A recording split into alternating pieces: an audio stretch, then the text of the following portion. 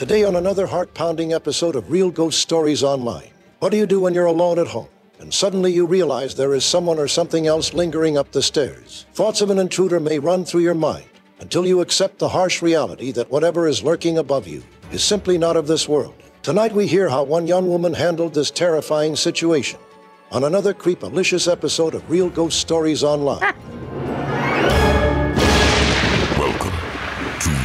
Ghost Stories Online. Call in your real ghost story now at 855-853-4802 or write in at realghoststoriesonline.com. You are about to enter the world of the unknown and quite possibly the undead. This is Real Ghost Stories Online. That it is. 855-853-4802 is our number at Real Ghost Stories Online. And yep, Robert did say creep-a-licious. You know, it's just, he's a man of the times. He truly is. Ghost Stories Online. Damn right I said creep-a-licious. See, he's, don't fuck with me. Yeah, welcome to the program. If you'd like the show, keep us on the air. Become an extra podcast person, an EPP, sign up at ghostpodcast.com. Get access to all the bonus episodes, advanced episodes of the show. They're all commercial free. There's literally thousands of them for you to binge away on right away. Like I said, ghostpodcast.com or patreon.com/Real Ghost Stories to get in on all of that. The world's largest audio archive of ghost stories. That's a goal right there. You set the goal. I'm going to listen to every ghost story in the world's largest audio archive of ghost stories. You know, do that. If just, you know, don't work for a year. Just sit at home and listen to ghost stories. No one will care. Your family will love you. They'll think you're normal. It's fine. What's going on, Carol? Just sitting here being normal, you know, listening to some ghost stories. Yeah, that's all. That's all I'm doing. You know, and the funny thing is, I don't know. I've been on a lot of episodes. Mm-hmm. And there's a zillion I haven't heard. And I am on this podcast. Exactly. Yeah. Yeah. But there's been a couple people who have reached out and said, I've listened to all of the episodes. I'm like, have you really? I know. I hear that a lot. And it's like, and I think they truly think they have, that they believe they have, but they don't realize just how many there actually are. There's a lot. Yeah. You keep quite busy, my friend. Yeah, I was counting it out the other day. I think I make 13 to 15 episodes a week, kind of depending. Sometimes a bit more. It doesn't usually go down from that, but it can go up from that depending on how many interviews I do in a week with the Grave Dogs. Yeah. That's a lot. It is. But and then I know in October you did extra stuff. Mm-hmm. So yeah, I mean it's I don't look at it as that difficult because it's like you're sitting down for the most part and I'm talking to somebody for an hour. It's not really like work. Well, it's you got to stay on top of it. Any ditches? Yeah, I mean it could be much worse. I do all the behind the scenes stuff behind that. I mean there's hours upon hours every week of just curating the shows, putting them together, graphics, getting everything online, running the back end of everything, which that is probably... That's the work part. That's probably about 50% of what I do now. If not, maybe 50, 60% of what I do. 40% is on air. The rest is, that sort of stuff. But it's it is what it is. There's work involved with anything. And I love doing it, so I can't complain. It's fun. 855-853-4802 is our phone number here at Real Ghost Stories Online to share your real ghost stories with us. Let's jump over to a quick call here at the beginning of the show and hear your ghost story. Hi, Tony and everybody. Long-time listener, first-time caller. You've heard the drill. This isn't really my story, but my mother's, but I think it's something I think she would like me to share. My dad, a former pastor, died the 13th of January this year. He was 70 years old. He just dropped dead. And my mom woke up to him to find out that he had passed away. She did rescue breathing form, everything. And she was struggling soon after that. And she got visited by one of her favorite birds, a male cardinal, the day after. Now, in some cultures, birds can be considered messengers from the dead, cardinals especially. Since my dad was a pastor, we figured it was him because a cardinal is a high-level priest.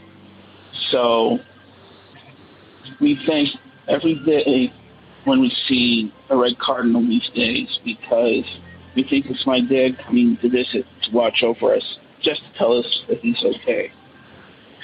Well, guys, keep up the good work, and we'll keep listening to your show.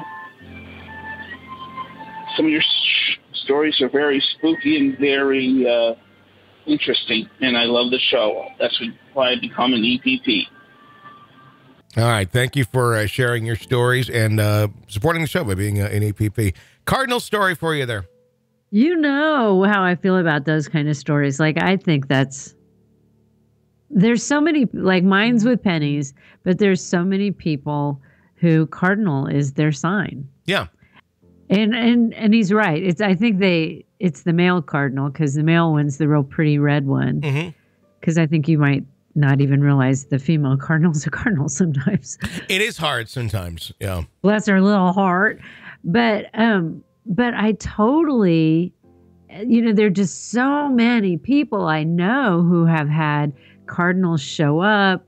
There was a video recently where I think they were at a grave site and this cardinal flew. It was like two middle-aged women, and the cardinal like flew down like right next to him, and the woman puts out her hand and the cardinal sits on it. And I'm like, maybe somebody made that video, but it really looked like just a phone video sort of thing. And I like to think it was real. I bet I could get that to happen here, because this is interesting. And I'm just thinking of this right now. I have never seen so many damn cardinals in my life, but here on my farm here, my 7 acres, there's flocks of cardinals. I'm not even kidding. Every day I go out to my truck, there's one on each side, and I'm not being sarcastic here or making a joke. There's one on each of my mirrors. And yes, you can tell they've been there. I have to wash the truck like twice a week because that's where they hang out. And I go out in the morning. I honestly say, hey, good morning, guys. And then they fly away. And then, they're back out there as soon as I go into my office. But it's a daily thing. I say hello to my cardinals. When I go back out behind my barn, I think that's where a lot of the family lives. I think it's like a very extended family of them because there's probably 30, 40 cardinals back there, male, female, and they, it's just tons of them. They're everywhere. But that being said, I've never seen this many before like this. Is it because I do the ghost show? Do the birds, do they know it? And they're like, we like this place. Well, I do it, but not at the level you do it. And I have cardinals in my backyard all the time. It's like more than I've noticed ever before. And, so proportionately, I just do 2 ghost episodes a week. So I just have a couple. You have all of them.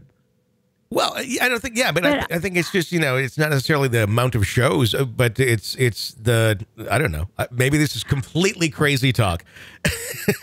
No, but for me, I think cardinals are gorgeous. Like that color is so beautiful. Like I love looking at them. I love it when I see them in my backyard, but I don't have that connection. Like I don't feel like there's a message or something, but dang, I find a penny, I get all kinds of excited. I've had weird bird stuff. I think people have their own connection to someone who's passed, and it could be a bird or a penny or whatever, a feather. A lot of people are like that with feathers. I think I got the zombie cardinals. I think it's like it's this whole group of folks that are hanging out as cardinals. Like, I've had so many weird bird things here. I've had cardinals, and they're all over the place. But I've had a bird fly into my house twice in the last year. like inside the house, like, oops, in through the door. I've never had that happen. And I've lived in much more wooded areas than this. Did you leave your door open or something? No, I mean, it's like literally walking into the house, doors open, boom, bird. It's like the cat trying to get up, but a bird trying to get in. And it happened Christmas Day of not this Christmas, but the previous Christmas night. It did on the 25th, and it was it was me and my parents and Harper. It was just us, and all of a sudden, like, oh my God, there's a bird in the house, and I was chasing it down, and I got it in a net, so I didn't hurt it, so I could get him out safely. But it was almost like Christmas vacation-ish, with the squirrel. Got him out, though.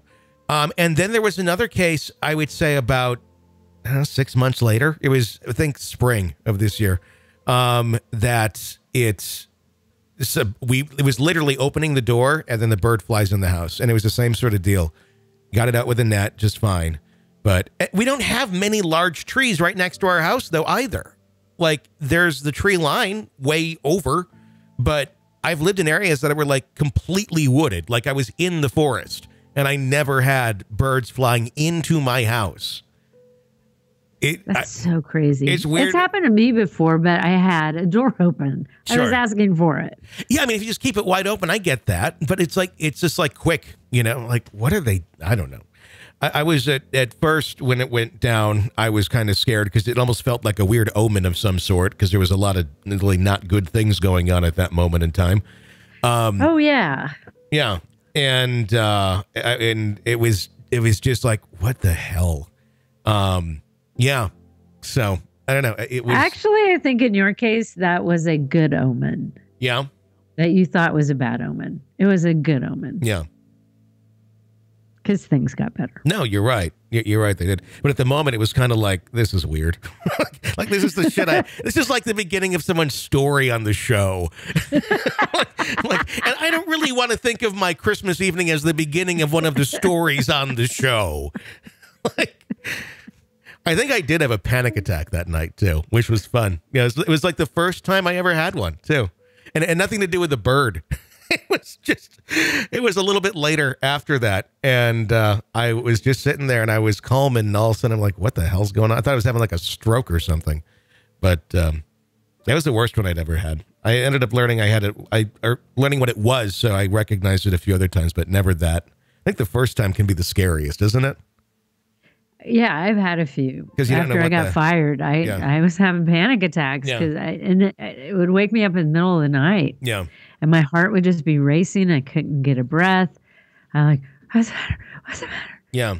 And then I would go, you don't have a job. And then when I think that, I'd be like, oh my God. Yeah, it just get worse. Now, can you imagine if you created a TikTok channel at that time and you just started putting those on TikTok every time? You could have like millions of followers. Yeah, people would love that. I wonder if that girl's having another panic attack. It's the most random, crazy thing to put on there. You're like, yep, Carol with the panic attacks. Like, it's funny. I can post the, I could maybe take a super great picture of me doing something really exciting and put it on Instagram, and like maybe I'll get 100 likes. I post an adorable picture of my dog, and it gets like 6,000 likes. Yeah. Because he's so cute. So he's got to get like clip art of him and just insert him into every picture, no matter what. Right? It's like, whatever I'm doing, here's my dog. Oh my God. Your dog is so cute, but look at the amazing thing I'm doing. But your dog is so cute. It doesn't matter that he's like out of, like, the frame makes no sense where he's located in the size of the dog, but he's in the picture. Looks like he's overlapping everything. Yes, but he's in the picture. Yeah. It's funny. I realized a lot of people follow senior dogs on Instagram. I guess it's those of us who have them follow each other. I don't know what the deal is.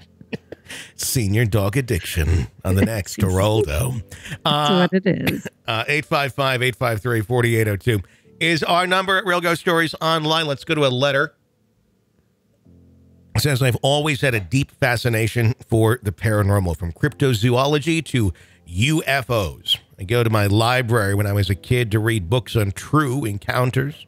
Some of my family members also claim to have seen strange things. When my dad was a kid, he said he woke up a couple of times to see a full-bodied apparition with no feet looking through the clothes in his closet. There's also a room in my grandparents' house that multiple people had encounters in. My mom said an arm grabbed her from the window when she was young.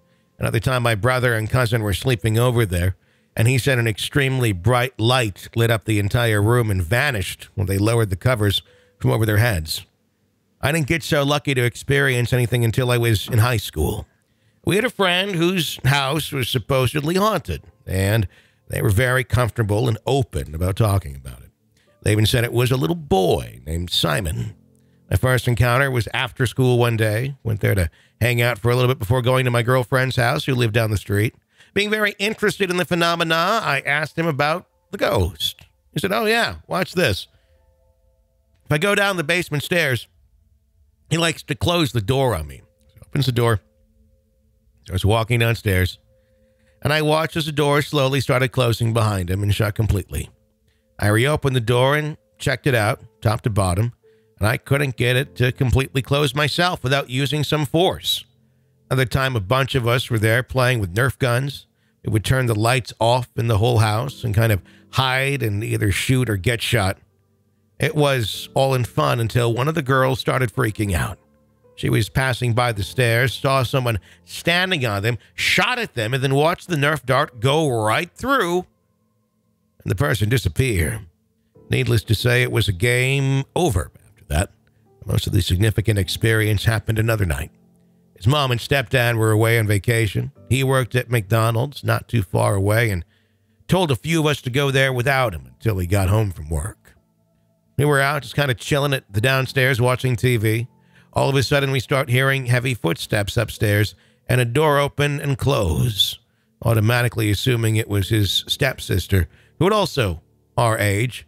I shouted up, "Hey, it's Rick, your brother. Knows we're here. He'll be home soon." No answer. We didn't give it a second thought and went back to watching TV. Again, we hear it. Sounded almost like a cat chasing something, followed again by one or two doors opening and closing. Looked at my friends again and said, "She's probably coming down now." 10 minutes later, the front door opens and it's his stepsister and her friend. I look at her confused and say, "We thought you were upstairs. We heard a bunch of stuff up there." She nonchalantly says, "Oh yeah, that was just Simon." End of story. So the sister knows what's going on, and she's just kind of letting him know, yeah, no big deal. No, and I totally get that. Yeah. Because I remember when I was a kid feeling the same way, but it was more like, because I didn't want to have a ghost in my house. Mm-hmm. I don't think I ever fully accepted it. Mm-hmm. So maybe she did it more like, "Oh, it's Simon. Yeah. But that's, because that's the kind of stuff like you're just hanging out and it's like, oh, there's somebody upstairs. Yeah. You don't think anything about it. Well, that's kind of weird. Oh, must be her. Yeah. As long as it's she like, comes in, then it's like, what was I hearing? Yeah. When it's at least plausible that there's and likely it's, a family member or something. It's not an intruder. It's like, okay, whatever. Somebody got home early or whatever. And maybe in their house, they just learned to live with it. I mean, it was like the ghosted party tricks. It's like, watch this. I'm going to walk downstairs and they'll shut the door behind me. Yeah. That's kind of good for a party trick. It is. But it kind of sounds like maybe they coexisted. I think they together. I think they found their peace with each other because, in some cases it's like, look, you're not that bad. We're okay. It's not worth moving over, And it's like, respect you. Yeah. But you got to respect us. Don't go moving shit. Yeah. Don't go walking around. Don't go turning into Satan, There's that. That sort of stuff. Don't eat the cat. Don't make, Don't eat the cat. My God, please. Don't do that. Wake up in the morning, the cat's half in the toaster, half in the blender. Great. Now I'm going to dream about that. Yep. It's like, what happened? We agreed you wouldn't kill the cats. We had an agreement. This relationship is over. And I'm taking my cat parts with me. Snuggles. Come here, Snuggles. Oh my God. I'm going to the store and I'm getting some sage and you're gone. Oh no, this shit long enough. Oh no, you didn't. He come back in like a crazy woman, lighting the damn sage. What happens? And blaring Carrie Underwood before he cheats. Yeah. And I saved the shade out of that haunted house. Pulled the cat out of the toaster. Yeah, I think it's a very plausible idea. Before he creeps. Before he creeps now. There we go. I like it. Or you can, of course, do TLC creep too. So I creep. Yeah, just keep it on the down low. All right, let's go to this one. It says, I'll start out by saying I was adopted from a peasant village in East Romania just after the expulsion of one of the leaders and brought here to the States at 3 months old. One of my earliest memories is lying in a wooden crib next to a window. There's something very large outside my window, and I know it sounds odd. Maybe it's how babies think. It made me hungry. I know now I was looking at the moon, but then it looked edible. Bizarre, I know. I remember this because of what happened next. It scared the crap out of me. The moon grinned and opened its eyes at me. I just remember extraordinary fear. Years later, I asked my dad when I was in a crib by a window, and he said that was right after they had picked me up at the airport as a baby. It was a dream. Why do I remember it so well? And at 3 months old, makes me wonder if my baby self didn't realize it was just something standing on the other side of the window. I don't know. Growing up, I'd have fits of delirium during naps, freak out everybody. It wasn't sleepwalking because I was aware of everything. I would hear what would sound like 1,000 voices saying the name of things over and over and visibly see brightly colored rings bouncing around the room. I could never figure out what it was saying because there were too many voices to really pick out at any coherent word. My brother told me one time I was crawling up the stairs in great distress and couldn't understand what I was saying. That all stopped when I hit puberty. After that, there have been minor things while in bed. I heard a deep male laughter from one of my windows. Woken up seconds before and looked around in the dark when I heard it. I, of course, buried myself in my covers, more stunned than scared, and just fell back asleep. One time a babysitter told my parents how I had walked upstairs and told her I needed to make an important phone call and then just stared at her. She got scared and told me to go get the phone then, but I just kept staring until she put me back to bed. I don't remember doing that. My teenage years were pretty quiet until I hit the road when I was 19, ending up at a rainbow gathering, which my first story I sent in was about. Up until this incident, all the rest were when I was sleeping or in bed. So this is always the story I tell people when ghosts are being talked about because I was 100% awake and aware. Pennsylvania, 2010. Ended up at this huge national festival, basically reminiscent of the hippie subculture back in the day. A lot of travelers, wanderers, drifters, train hoppers. Annual gathering in a different national park. I lucked out and meeting up with some old travel companions, and the three of us pitched camp purposefully away from the main encampment.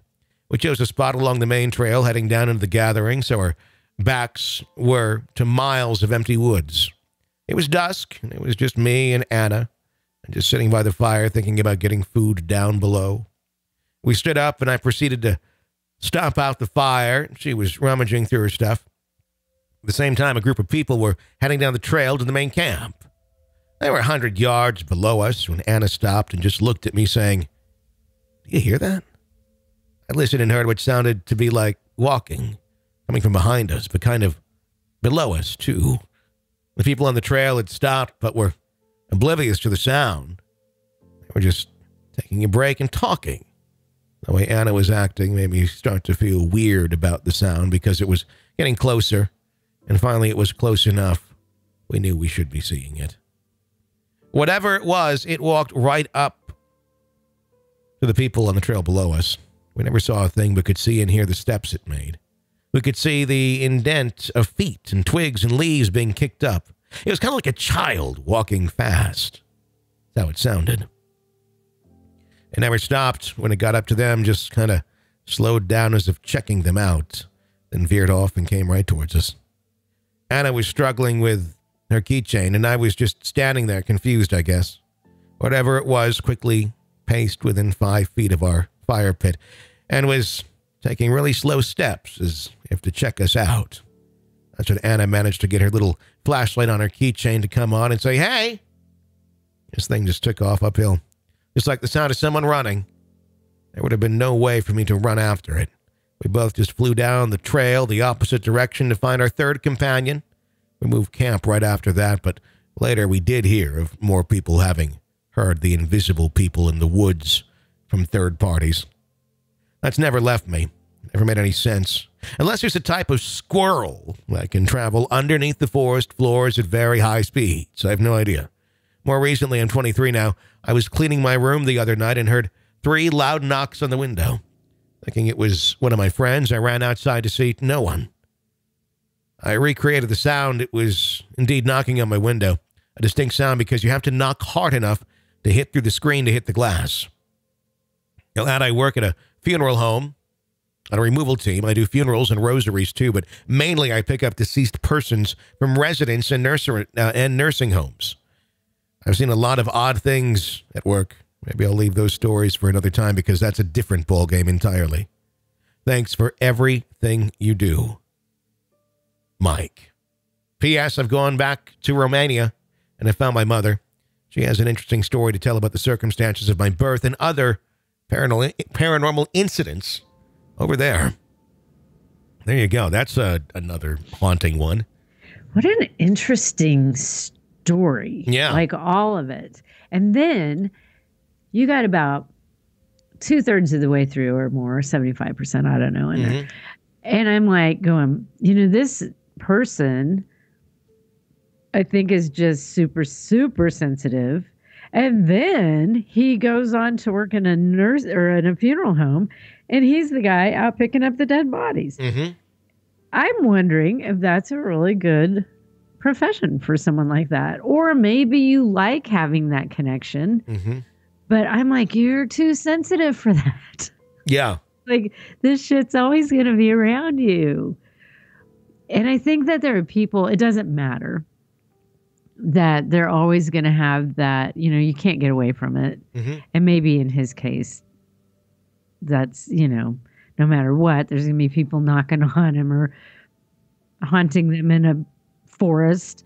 But I don't know. It just seems like in a profession like that, it's just that you're just adding to it almost. I worry. Yeah. Is that the right profession for you? Or, exactly. Should you go into restaurant management instead? Might be a better choice. It's a different sort of pressure. Yeah. Yeah. But I don't know. I just thought that was interesting because just when I was thinking that, man, this person is super sensitive, and then boom, this is what I do for a living. Yeah. I don't know. Might not be the best option. What do you think?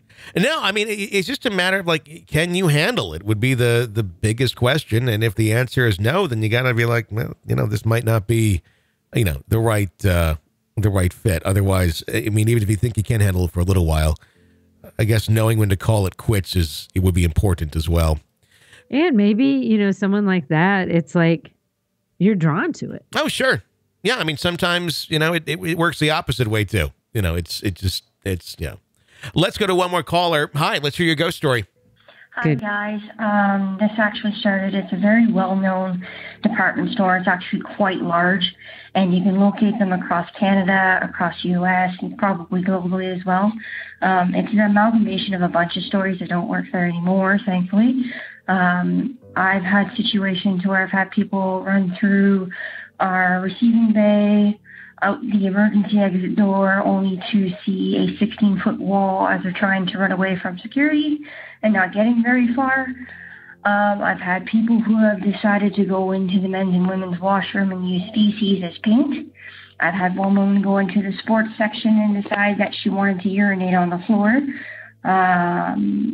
I've also had one woman who was notorious for coming in and buying borderline skids worth of mouthwash that had a low alcohol content, as she was known to be banned from our local liquor stores. So she would go and buy them in bulk to get drunk off of the mouthwash.